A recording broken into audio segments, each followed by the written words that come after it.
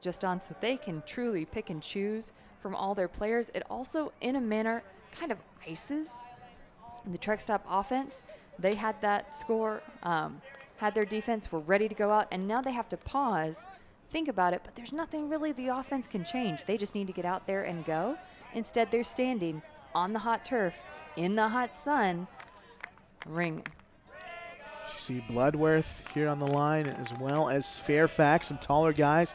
Jack Williams, Charles McCutcheon.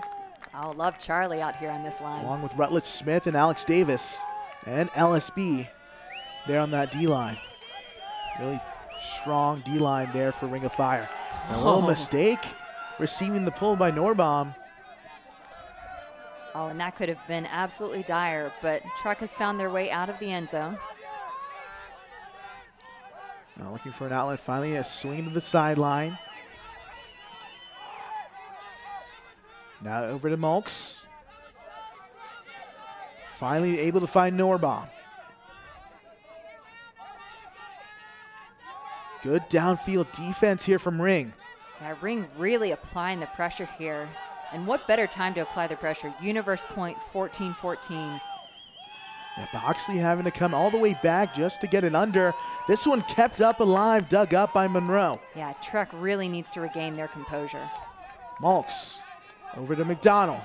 Now McDonnell fires a flick into the end zone, up in space, coming down with it. Beef calling game. Moving on to the final is Truck Stop. And Beef, who came up big in the U.S. Open, coming up big here in Pro Champs. What a way to take out this semifinal. Truck Stop 15. Cole Jurek putting that one away. Rowan McDonnell putting it on a platter. And what a contested catch. Sticky hands there for Cole Jurek. Yeah, Fairfax was right on top of him. Look at this, Fairfax lines up. Jurek just read it perfectly. Goes through the contact, maintains possession. Oh, look at that fire. A little roar afterwards, a little and one action.